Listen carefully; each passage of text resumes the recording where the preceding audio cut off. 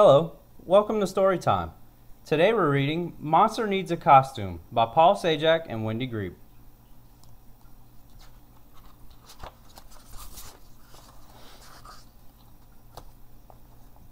Monster needs a costume for his favorite time of year. It's nearly Halloween, he roared. The day is almost here. I said to Monster, do you know what kind you'd want to wear? An astronaut, a fireman, a giant barlot pear. He shook his head. I want to be a cowboy from the west and rope some desperados with a star upon my chest. He rushed to find his badge and boots, but needed more than that. We made his costume perfect with a 20-gallon hat. Monster was excited, so he wore it every day. Sunday, Monday, Tuesday, Wednesday, Thursday, Friday, Saturday. But then he changed his mind when he discovered the ballet. I know the cowboy outfit was the costume that I chose, but now I'll be a dancer and I'll be nimble on my toes.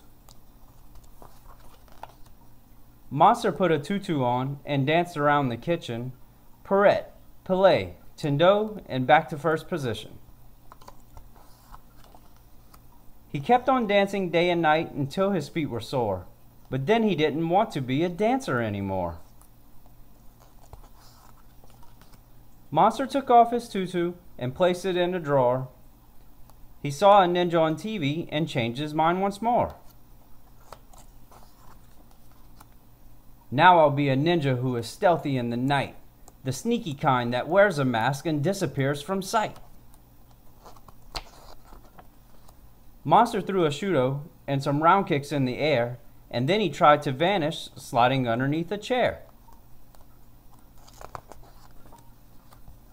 Like a ninja, he was quiet and pretended to be small, but spotting him was easy since he's nearly 9 feet tall.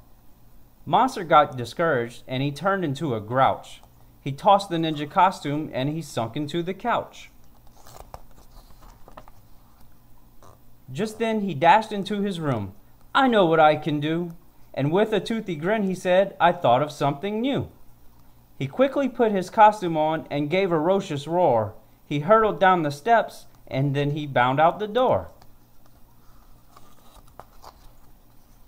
From up the street and down the block, Monster was a sight.